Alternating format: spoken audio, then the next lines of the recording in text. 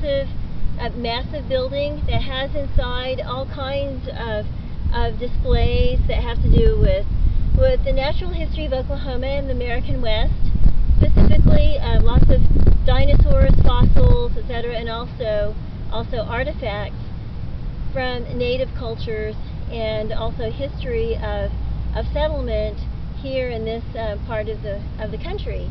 It's quite interesting, and it really makes me think about theories of constructivist learning.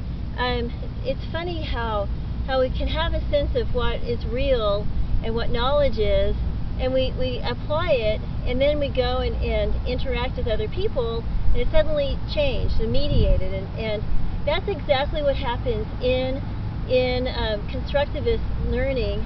We can talk about cognitive apprenticeships. We can talk about working with like Vygotsky's ideas of knowledge, working together.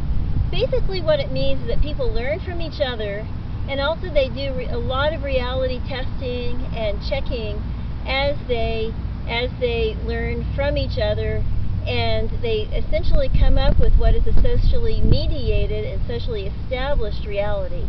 And that can be good, and it also can be bad. But in the case of a group and team efforts and projects, it's actually quite a good thing. So here's a perfect place to explore constructivist notions of learning.